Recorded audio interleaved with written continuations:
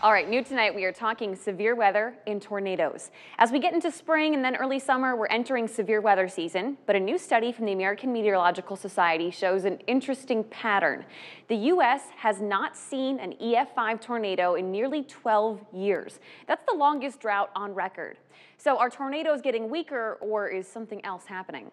For that, we turn to Storm Track 8 meteorologist Andrew Stutzky. Andrew, thanks for being here with us. Hey, thanks for having me on. All right, I have to start off with this because I told people we were doing this interview, and the number one question I got back was, why do we care? Isn't it a good thing if there aren't EF5s? Right, yeah, you would think so. It's like, hallelujah, did we finally break a code and things are getting better, maybe less violent, less dangerous? And it does not appear that that is the case. We wish it was, but it is not. We are still seeing some relatively stronger tornadoes from time to time. The thing that's changed is how we're measuring these tornadoes.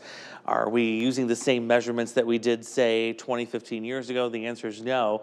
We know construction standards have changed. The way homes are being built has changed, buildings and likewise. So we kind of have to keep up with that modernization of construction. Okay, so let's go back to the beginning then, and let's talk about how are tornadoes even rated? Yeah, exactly. So right now we use the Enhanced Fujita scale that was brought into place early February of 2007. Before then, it was just the Fujita scale, and that used a totally different set of measurements. It used wind speed estimations. Well, right now, with the Enhanced Fujita scale, not only are we still estimating wind speeds, but we're actually looking at the damage.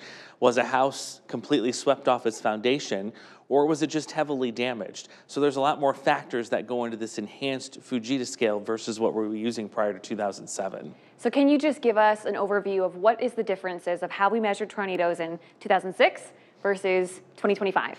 Yeah, so it's all about the advances in technology. Back in 2006, we didn't have all these fancy radars and all this other stuff to help us estimate wind speeds other than holding a wind speed measurement device in our hand and chucking it out there and seeing what it was measuring. Now we have all these extra tools that we can use to estimate wind speeds and actually measure wind speeds too. So that scale had to change to keep up with technology, but I think one thing that the authors of this study found is that we didn't consider what that change would do in terms of how many strong tornadoes we would be counting after the scale had changed. Okay, so when we talk about the scale, the new way that we look at this is we also take into account home construction and the way that homes are built now more sturdy. Is that a fair way of saying that? Exactly, yeah. We have a lot of home construction standards that vary across the country. And of course, in the last couple of decades, those standards have improved. We have a lot more stricter building codes and things like that. So nowadays, it's theoretically a lot harder to knock a home off its foundation than it may have been several decades ago with these newer types of construction. So it's more difficult, if you will. So because of that, in order to maintain some consistency in the data, it appears we need some more adjusting with this new EF scale, because there's been cases where researchers with this particular study have found if we would have done a little adjusting with this scale, we wouldn't be in this long decade-plus drought of EF5 tornadoes. In reality, the case has been that with this change, we could have seen at least a dozen tornadoes in the last decade that would have been rated EF5 otherwise. So I just want to make sure I'm getting this right. Let's say in 2006, if a home would have been wiped off its foundation, it probably would have been categorized as an EF5. Easily.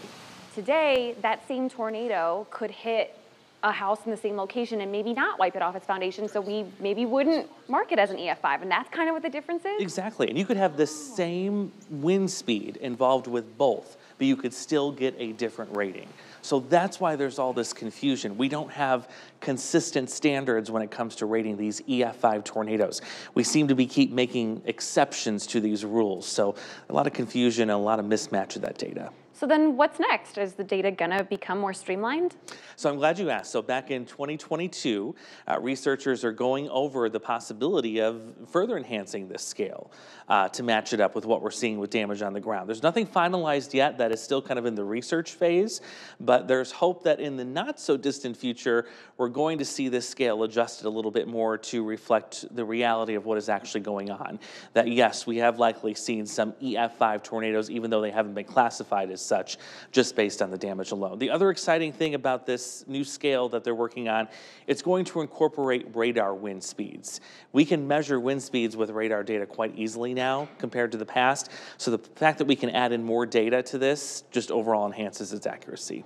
All right, Andrew, before I let you go, When can we expect to see tornadoes this year? Good question. Everybody always wants to know. A lot of folks are terrified of tornadoes, and rightfully so. Everything that we've looked at data-wise, it appears it's going to be a little bit of a later start to severe weather season. So you may remember last year around this time in March, we already had some tornadoes that were logged here in the Quad Cities. This year it's probably going to be a little bit more of a longer wait, but we still expect, we are going to see some tornado activity in the weeks and months ahead. And you guys will be ready for it. That's right. We'll be tracking it all the way. Andrew, thank you so much. For you guys at home, Andrew has written up a whole article on this tornado topic, and you can find it by going to WQAD.com and clicking on the As Seen on TV tab.